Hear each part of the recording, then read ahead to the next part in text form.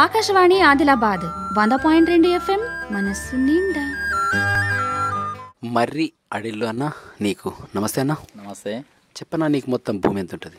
నాకు 2 ఎకరాలు ఉంటుంది. ఏమైనా కౌలు భూములు తీసుకున్నావా? కౌలు తీసుకోలేదు. 2 ఎకరాల భూమిలో ఏమేమి పంటలు చేస్తున్నావు? మొక్కజొన్న, పసుపు. ఈ మొక్కజొన్న పసుపు పండిస్తున్నావు. ఈ మధ్య మధ్యలో ఈ దూరాల మీద టేక్ చెట్లు పెట్టినావా, లేకపోతే మొత్తం పొలంలో టేక్ చెట్లు పెట్టినావా? మధ్య మధ్యలో పెట్టలేదు, పొలంలో పెట్టలేదు. ఒడ్డు కంచె పెట్టిన. ఒడ్ల పంట అంటే ఈ 2 ఎకరాల భూమికి చుట్టూ పెట్టలేదు, యూ ఆకారంలో పెట్టిన. వన్ సైడ్, ఇంకా అన్న సైడ్ పెట్టలేదు. ఎన్ని ఉన్నాయి టేక్ చెట్లు మొత్తం? 200. ఎక్కడికి తెచ్చినావు ఈ టేక్ చెట్లని? గవర్నమెంట్ ఇచ్చింది.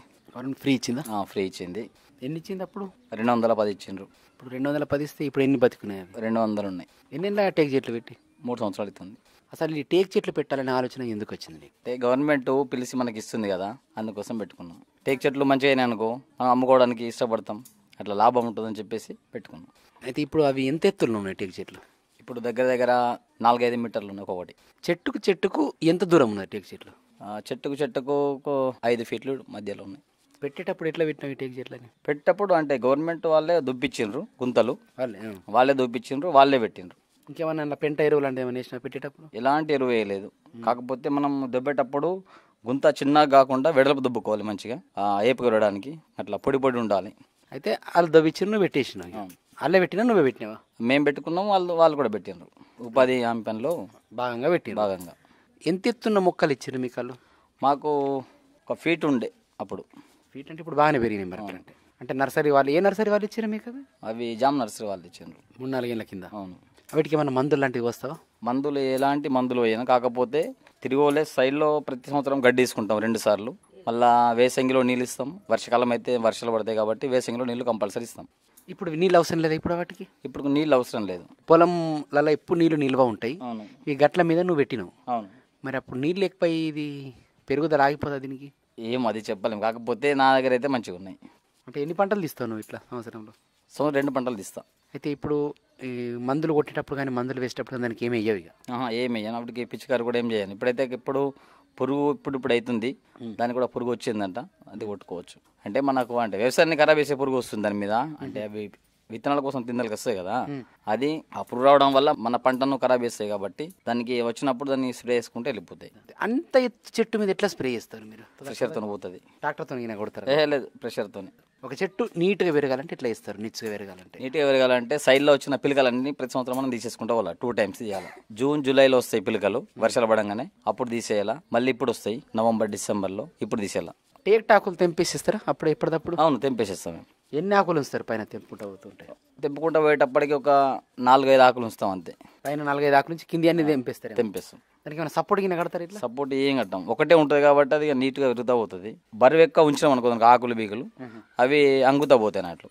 అవి అంగకుండా ఉండాలంటే ఆకులు సైడ్లో పొంటి తీసేయాలి పిలకలన్నీ. ఇప్పుడు సోయాబీన్ వేసినావు నువ్వు. సోయాబీన్లో డవర్లు కొట్టేటప్పుడు కానీ లేదంటే దున్నేటప్పుడు కానీ దూరాల మీద మలిపేటప్పుడు కష్టం కదా మరి? కష్టమే, కొంచెం దూరంకి వెళ్ళినా మలుపుకోవాలి ట్రాక్టర్ బట్టి. ఇప్పుడు అరగలు లేవు కాబట్టి ట్రాక్టర్లు వచ్చిన యంత్రాలు కదా. డవర్లు కొట్టరా? డవర్లు కూడా అవసరం లేదు, సోయాబీన్ వేస్తే అవసరం లేదు. ఎడ్లు మలపాల్సి వస్తే మొత్తం ఇరిగిపోతాయి. ఏమన్నా గోదలకి నచ్చి వీటికి రాకుండా పోతే ఇరిగిపోతాయి గోదలు బర్రెలు? ఇరిగిపోతాయి.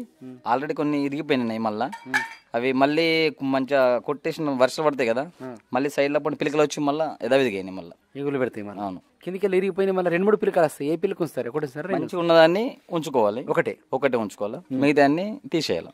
ఈతాన్ని తీసేస్తే అది పైకి నిచ్చు పెరుగుతుంది అన్నట్లు. దానికి సపోర్ట్ ఏం కట్టే అవసరం ఏం లేదు. పెట్టేటప్పుడు పెట్టింది ఏమైనా సపోర్ట్? ఏం పెట్టలేదు. పెట్టేటప్పుడు సపోర్ట్ ఏం లేదు. ఇట్లా కట్టె పుల్లలు కానీ ఏమైనా పెట్టింది? ఏం లేదు. అయితే ఎండాకాలంలో దీన్ని ఎట్లా కాపాడతారు? ఎండాకాలము ఎందుకంటే మక్కేస్తాం కదా, మక్కకు నిలిచేటప్పుడు దానికి కూడా పదన పోతుంది. కాకపోతే గడ్డి ఉండకుండా చూసుకోవాలి, దాని సైడ్లో పండి చెట్టు తిరుగుకోవాలి అంతే. స్పెషల్గా వీటికి ఇయ్యాలి ఏం లేదు. కాకపోతే మేము మక్కకి ఇస్తున్నాం కాబట్టి దాని ద్వారా మక్క దాని పక్కనే ఉంటుంది కాబట్టి నీళ్ళు అది గుంజుకుంటుంది. దాని ఆకులు రాలిపోతుంటుంటాయి, పువ్వు రాలుతుంది బాగా. దానికి పువ్వు రాలిపోయి ఊడిచేస్తారా ఏంటంటే చెత్త అంతా రాలిపోతుంటుంది? ఇప్పుడు వస్తుంది పువ్వు. ఇప్పటిదాకా రాలేదు, 3 years నుంచి. ఇప్పుడు వస్తుంది, ఇప్పుడు ఏర్పడుతుంది. ఈ టేక్ ఆకుల్ని ఇరుస్తారు కదా, ఇరిసినప్పుడు దీని వల్ల ఇంకెట్లా వాడుకుంటారా లేకపోతే కాల పెట్టేస్తారా? ఎరువుకు ఉపయోగపడుతుంది మనకి. అది ఒక లొంద వేసేసి ఆ లొందలో పడేసుకున్నాం అనుకో, అది కుళ్ళిపోయి మనకి ఎరువుగా వాడతాం. అంటే దాన్ని మీద ఏమైనా చల్లుతారా? బట్టి ఏం చల్లం మన, అంటే కలిసిన తుక్కు వార వస్తాం, దాంట్లోనే గడ్డి పిచ్చి మొక్కలు అవన్నీ దాంట్లోనే ఎరువు తయారవుతుంది. గుడిసెల మీద కప్పుతుండే ఒకప్పుడు కదా? అవును, మేము చిన్నప్పుడు చూస్తున్నాం మేము కూడా, కల్లాల కోసం. వాడి కోసం. కానీ ఇప్పుడు కల్లాలు లేవు. లేవు. ఎన్ని పంటలు తీస్తారు మీరు సంవత్సరం మొత్తంలో? 2 పంటలు. అంటే వరికి నీళ్ళు ఇచ్చినప్పుడు వెళ్ళిపోతాయి, మక్కకు నీళ్ళు ఇచ్చినప్పుడు వెళ్ళిపోతాయి. అవును. సోయాబీన్ కదా నీళ్ళు అవసరమే లేదు. ఎట్లా గడ్డి ఎట్లా చెక్కుతారు మీరు? గడ్డి అంటే పారతో తిరుగులు తీస్తాం, పార బట్టి కురిపిల బట్టి. ఎన్నిసార్లు ఇది తీయాల్సి వస్తుంది గడ్డి ఎట్లా? 2 సార్లు. అంటే స్పెషల్గా దానికోసం మనిషిని పెట్టి తీస్తారా? లేదు, మేమే ఇక ఇంటోళ్ళం తీసుకుంటాం. మట్టి ఏమన్నా పోస్తారా? వేరే మట్టి అవును, కింద మట్టి పోస్తాం. ఎక్కడికి తీస్తారా మట్టిని? చెరువు మట్టి ట్రాక్టర్ పట్టి కొట్టిపిస్తాము. చేనులో కొట్టినప్పుడు దాన్ని కూడా కొంచెం వేస్తాం అక్కడక్కడ. ఎండాకాలంలో కూడా స్పెషల్ నీళ్ళు వారించే అవసరం లేదు. భూమి ఆరబడుతుంది కదా అప్పుడప్పుడు మీకు. మరి భూమి ఏమో ఎందుకు వారం కోసం ఇస్తాం డైలీ. ఎండాకాలం ఉంటది కదా. అవును, ఎండాకాలం మాకు ఏప్రిల్ వరకు మాకు పంటలు ఉంటాయి. అందులో నువ్వు ఏదో ఒకటి వేసుకుంటూ పోతాం. ఏప్రిల్ మే వరకు. జూన్ స్టార్ట్ అవుతాయి మళ్ళీ వర్షాలు. ఓన్లీ మేలో ఒక నెల మాత్రమే వాటర్ ఉండదు అనుకో. నెల ఇయర్గా మీరు వాటికి. అయితే మరి వీటిని ఇన్ని చెట్లు బతకాలా అని రూల్ పెట్టిన వాళ్ళు? అలా ఏం రూల్ చెప్పలేదు. కాకపోతే వాళ్ళు ఏమన్నారంటే చెట్టుకు 5 రూపాయలు ఇస్తామని చెప్పారు వాళ్ళు అప్పుడు. ఎందుకు? పెంచినందుకు. మనకు వాళ్ళే ఇస్తారు మనకు. అంటే మనము అంటే ప్రతి ఒక్కరు పెంచితే మనకు సమృద్ధిగా వర్షాలు పడతాయి. చెట్లు పెంచుకుంటే మనకు కూడా లాభసాటిగా ఉంటుంది. చెట్లు పెంచాలంటే మనం గవర్నమెంట్ ఏమైనా ఇస్తారు కదా, మనం ప్రేమతో పెంచుతాం కాబట్టి వాళ్ళు 5 రూపాయలు చెట్టుకి ఇస్తామంటే మేము పెంచుకున్నాం. అట్లా సంవత్సరానికి ఒకసారి లేకపోతే ఒకటేసారి మొత్తం మీద? ఇయర్లో 6 months ఇస్తారు చెప్పారు. వాటర్ ఎప్పుడు కడతారు అప్పుడు. వర్షాకాలము 5 రూపాయలు ఇస్తాం. 6 నెలలు లేదు, మిగతా 6 నెలలు డబ్బులు ఇస్తామని చెప్పారు. నెల ఒకటేసారి? నెల ఇస్తారు. నెలకు 5 రూపాయలు చెట్టుకు 5 రూపాయలు. మరి దాని మీద పూర్తి అధికారము హక్కులు వాళ్ళకి ఉంటాయి కదా చెట్టు మీద. అప్పుడు మీకు ఏం అధికారం ఉంటుంది? అప్పుడు వాళ్ళే పెంచుతున్నట్టు కదా చెట్టుకు 5 రూపాయలు ఇస్తే. నీళ్లు మనం కడుతున్నాం, అన్ని చేస్తున్నాం కదా మనమే. కడుతున్నందుకు వాళ్ళు కూలిస్తున్నారు కదా మీకు. కానీ ఇవ్వలేదు. ఇస్తామని చెప్పారు కానీ ఇంతవరకు డబ్బులు ఇవ్వలేదు. రేపటి రోజు దాన్ని మార్కెట్ ఎట్లా ఉంటుందని మీరు అనుకుంటున్నారు? మార్కెట్ అంటే మనకి ఇంకా ఏం తెలియదు. అది వాళ్ళు చెప్పలేదా మీకు? అధికారులు చెప్పలేదు. రేపట్లో ఎవరి పర్మిషన్ లేకుండా చెట్లు కొట్టేయచ్చని అనుకుంటున్నారా మీరు? లేదు, చెట్లు కొట్టేటప్పటికి అప్పుడు చూసుకుంటావా ఇక. మరి ఈ చెట్ల కంటే పండ్ల చెట్లు బాగుంటాయని అనిపించలేదా మీకు? పండ్ల చెట్లు అంటే దానికి మొత్తం తోటంతా పెట్టుకుంటే పండ్ల చెట్లు పెట్టుకోవచ్చు. మనకు దానికి వాటర్ కావాలా, ఫెన్సింగ్ కావాలా, కాపలా కావాలా, అవన్నీ కావాలి కదా అట్లా. ఇప్పుడు వీటికి ఫెన్సింగ్ అవసరం లేదా? ఏం అవసరం లేదు. ఇప్పుడు చేనుకు ఫెన్సింగ్ లాగా మీరు దీన్ని వాడుకుంటున్నారా? ఎట్లా వాడుకుంటున్నారు? ఫెన్సింగ్ టైప్ పెట్టిన తిరిగి ఒడ్ల మీద గట్ల పైన అంటే వైర్ పెట్టిన దానికి దీనికి చెట్టుకు అంటే చెట్టు కట్టలేదు. చెట్టు కట్టుకుంటే చెట్టు ఖరాబ్ అవుతుంది కదా. ఇప్పటికి చెట్టు కట్టలేదు. అంటే దుడ్లు వాతినా మరి? అవును, దుడ్లు వాతుకుని వైరింగ్ పెట్టుకున్నాం. దుడ్లకు వైరింగ్ చెట్టుకు కలుగుతుంది కానీ చెట్టుకు మాత్రం పెద్ద కలగనియను. ఒక 1/2 feet ఉంటుంది. అయితే ముందు రోజుల్లో ఈ కటింగ్ కు ఎప్పుడు వస్తాను నువ్వు అనుకుంటున్నావు? కటింగ్ అంటే చెప్పలేము. వాళ్ళు చెప్పలేరా వాళ్ళు మీకు కటింగ్ ఎప్పుడు వస్తానని? ఏం చెప్పలేదు వాళ్ళు. మీరు కటింగ్ రావాలంటే ఎన్ని రోజులు పట్టవచ్చు అనుకుంటారు? ఇంకొక 5 సంవత్సరాలు పట్టవచ్చు. 5 సంవత్సరాలు కాబట్టి ఎంత రావచ్చు అనుకుంటారు మీ అందాదా ఇప్పుడున్న మార్కెట్ తోటి? విలువ తెలియదు సార్. అది విలువ తెలియదు, తెలుసుకోలేకపోయింది. మనకు అవసరం పడలేదు కదా. అంటే ఒకసారి కొట్టేస్తే మళ్ళీ ఎగురు పెడుతుందా కాండంలోకి వెళ్ళేది? పెరుగుతుంది. ఎప్పుడు ఆకులు ఎక్కువగా పెరుగుతాయి దీనికి? ఫస్ట్ మొదటి వర్షాలు పడ్డప్పుడు జూలై ఆగస్టులో బాగా ఆకులు బాగా వస్తాయి. అప్పుడు సైలపండు తీసేయాలి. అవన్నీ పెద్దగా పెరిగినాక ఎట్లా వేస్తాం? ఇచ్చని వేసుకోవాలి. సో అది విరిగిపోదా మరి? అట్లా ఇచ్చని పట్టుకుంటాం. ఒకళ్ళు ఒక కట్టెకు కొడలు కట్టి ఇట్లా అంటే అవి వస్తాయి. అంటే చుట్టూ ఆకులే ఉన్నాయా, కొమ్మలు కూడా వచ్చినాయా? ఇప్పుడు కొమ్మలు కూడా ఉన్నాయి. అంటే ఆకులతో ఉంటాయి కానీ కొమ్మలు కూడా వచ్చేసినాయి. అన్ని ఒకటేసారి పెట్టింది కానీ కొన్ని మొక్కలు చిన్నగా పెద్దగా ఉంటాయి. చిన్నగా ఉన్న మొక్కలు వేగంగా పెరగాలంటే ఎట్లా పెరుగుతాయి? అసలు పెరగపడిన కారణం ఏం కావచ్చు? పెరగబడే కారణం కూడా ఉంటుంది. ఎందుకంటే అది ఇప్పుడు నా దగ్గర ఉంది, ఆ గలుగు భూమి ఉంది అక్కడ. అంటే రాళ్ళు ఎక్కువ ఉన్నాయి చూడు, ఆ ప్రాంతంలో చెట్టు ఏపుగా పెరగట్లేదు. అది ఎక్కడైతే మంచిగా మొత్తం మట్టి ఉందో అందులో ఏపుగా పెరిగినాయి, చెట్టు దొడ్డైంది.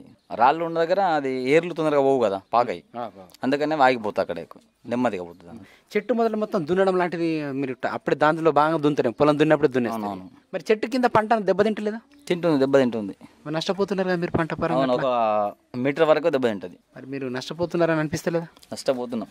మరి చెట్టు పెట్టడం వల్ల ఉపయోగం ఉంది అనుకుంటున్నావా లేదనుకుంటున్నావా? ఇప్పుడు చెట్టు పెట్టడం వల్ల ఉపయోగం ఉంది, ఎందుకంటే మనకు వర్షాలు సమృద్ధిగా పడతాయని చెప్పి చెట్లు పెట్టుకున్నాం. కానీ ఒక టేకు చెట్టుతోనే వర్షాలు పడాయి కదా, మిగతా ఏ చెట్లు పెట్టుకున్నా బాగా ఉంటుంది కదా. అవును, ఇగో చెట్ల వల్ల మనకు లాభం ఉంది, నష్టం ఉంది.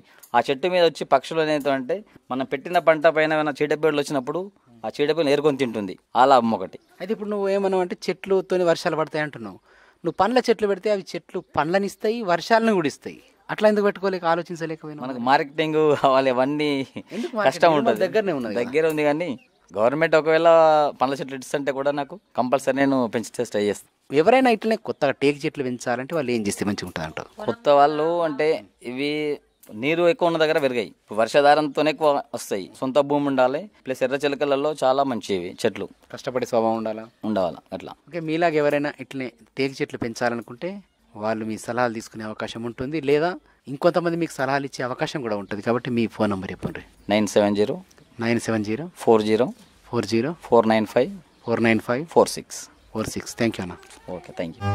ఈనుండ్రి సబ్స్క్రైబ్ చేయండి, షేర్ చేసి వినిపించుండ్రి.